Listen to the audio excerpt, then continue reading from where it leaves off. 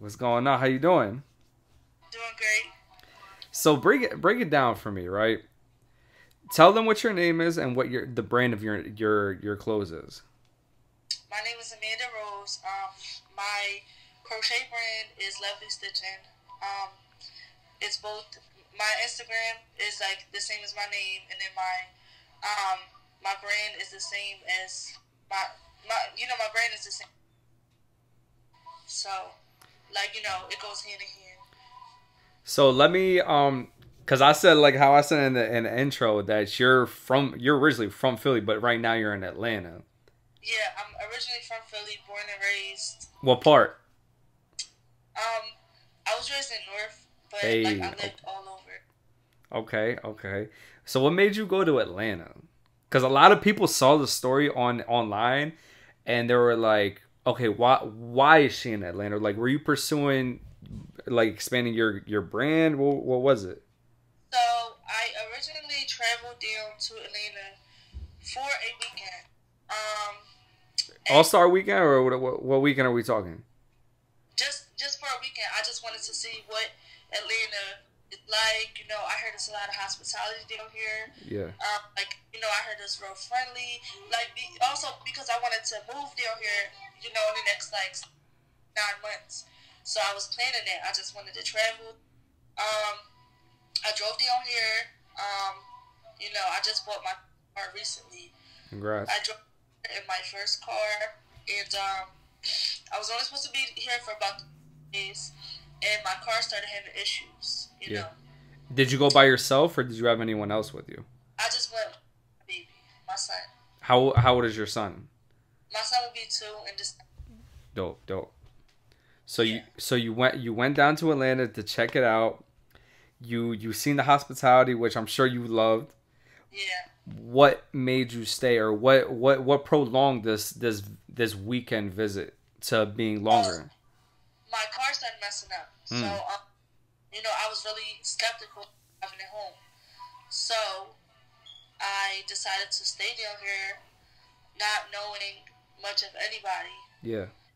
Um, and I just had to start making a way for me and my son to survive. Currently I've been down here for 7 weeks. Yeah.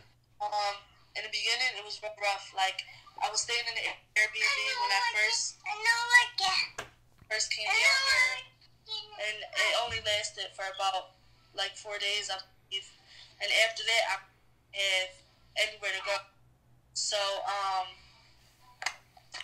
so I was staying with somebody, but I was living out of my car. Like all my belongings were in my trunk. Wow.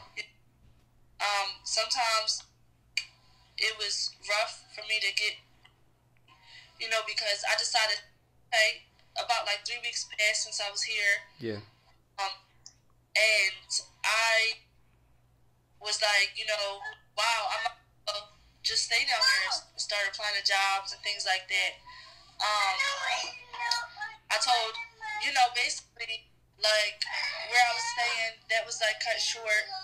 And I had to leave, with my son. So,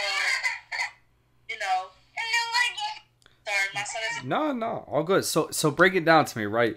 So you went down to Atlanta, just you and your son. It was supposed to be a weekend thing, and unfortunately, you start having car problems, and you found yourself going in and out of an Airbnb and living out in inside of your car, just you and your son. So then now you're starting to trying to figure out money moves on how you can get yourself right, and the baby finds himself in Atlanta. What happens exactly with? It's the baby goes. So basically, I'm a go getter. Yeah. I was crocheting my hats. I traveled down here. I brought about 10 hats that I made with me. And I'm like, damn, I really need to get this out here. I need money. I need to survive. Yeah. I was doing DoorDash and I was walking around Atlanta selling my hats, and that wasn't really successful, but I didn't give up. So, you know, I saw the baby was coming to Atlanta, Georgia for a meet and greet. And I decided to, like, see if I could get his attention. You know, if you go back in my post previously and before I received it, you'll see that I was already tagging him, you know, telling him to check my workout, taking very MTI, meals, you know, just trying to get myself out there, get any type of exposure I could so I could brand. You know, I was telling everybody that the baby the day he came here, and his cameraman Rico, he was one that responded. We were DMing, kind of like work that out for me to meet the baby, you know, at his meet and greet. So now you're at the meet and greet. You waited outside the meet and greet for how long?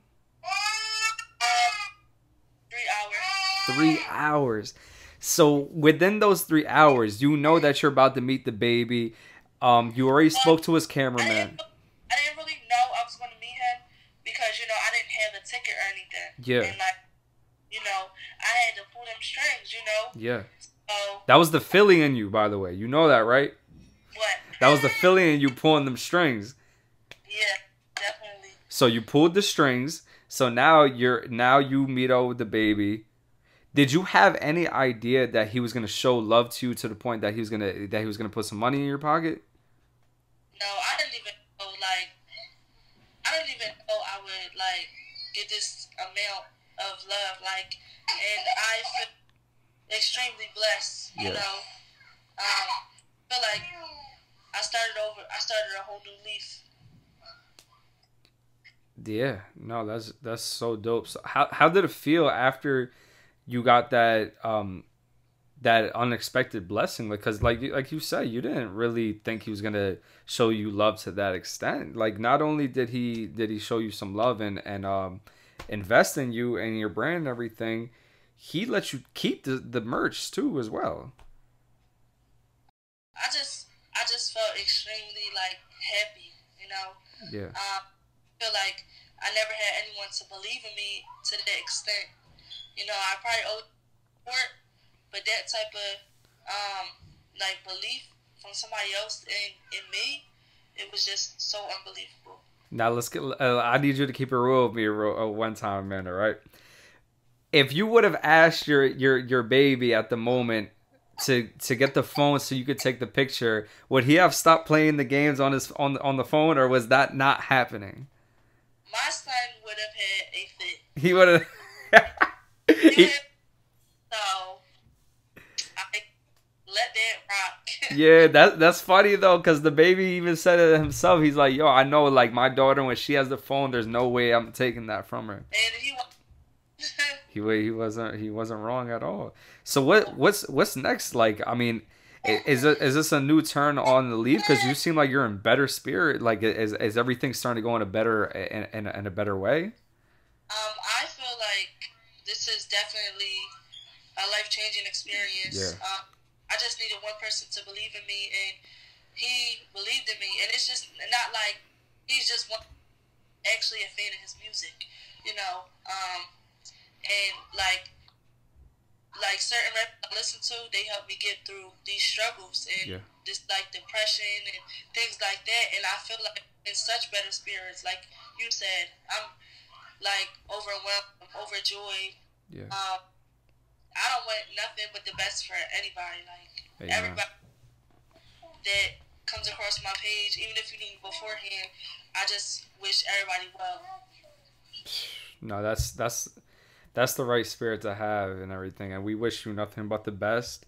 Anything on my end or our end that we can do to support you, we're more than willing to do.